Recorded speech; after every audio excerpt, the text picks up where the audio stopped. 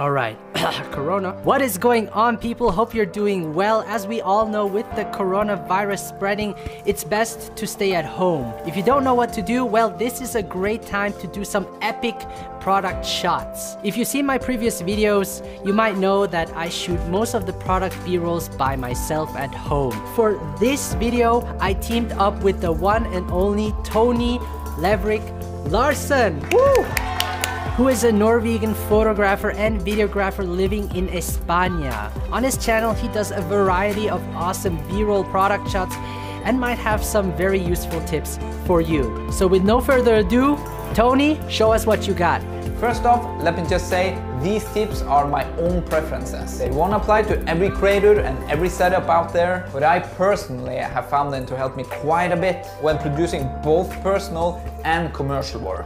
Tip number one is use a soft light. By soft, I mean light that doesn't create super hard shadows. My preferred way is using the ambient light from the window. I make sure to have my setup placed so that the window casts the light from the top, side and down. One way to see if your light is diffused enough is to place the tip of your finger down on the same surface where you're placing your products and see how clearly you can see the shadow that your finger is casting. Tip number two is to create a setup that works both for video and photos. I see a lot of cool setups that works great for product photography, but sadly won't work for video. Depending on the project, try to create a setup that works for both. It'll save you a lot of time and money in the long run.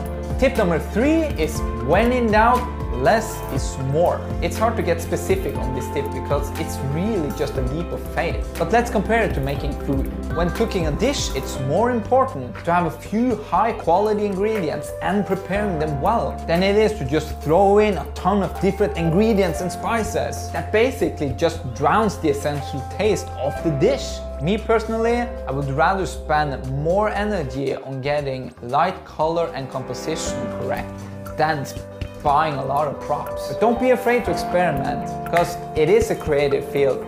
Just make sure you have the basics correct, maybe shoot the basics first and then experiment and see how it goes. My turn?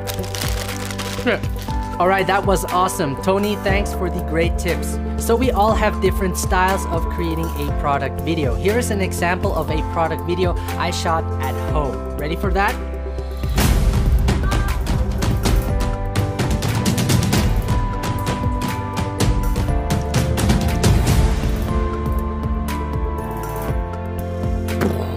So here are my tips on what I find important when shooting a product video. Tip number one is to try to make the product look interesting. For the product shot, I added a black acrylic floor that makes the watch reflect off the ground. It gives it a luxury feeling to it and just makes the overall scene look more interesting. And to me, it's little details like this that make a big difference. It's important to clean the surface using a microfiber sheet to remove the unwanted fingerprints. I built out the rest of the set by adding some coffee beans, which I thought would match great with the golden color of the watch and adds more depth to the scene. There are really no rules to this. You have to try and test out to see what works for the product. Just remember that the scenery will reflect the product's message. Tip number two is to use proper lighting. It's important to have a soft light by adding a diffuser and getting it as close as possible to the product so that the light is nice and spread out. To isolate the product more, I added a honeycomb over the diffuser. For my second light, I included an aperture M9 to light for the reflections and to make it a little bit brighter. It was kind of hard to light this product because sometimes the light would reflect on the glass of the watch, so I had to work around it to find a good reflection.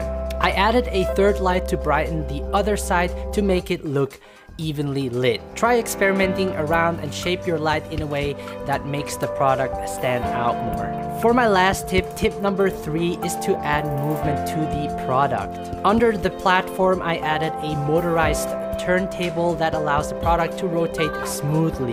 You can also buy a cheap turntable in IKEA if you are on a budget. For the smooth push in and slide shot, I use the iFootage Shark slider. It's important to try to get as many different shots as possible to have more option in post. Everything was shot on the Sony a7 III in 4K, 25 frames per second and 1080p 50 frames per second using the Sony 24-105 f4. If you shoot in 4K, you have the option to do some digital push-in or moves and speed ramps. I believe that it's easier to shoot videos of people than of products because a product doesn't move, it doesn't show any emotion, in fact it doesn't do anything, and your job as a filmmaker is to make the product come to life.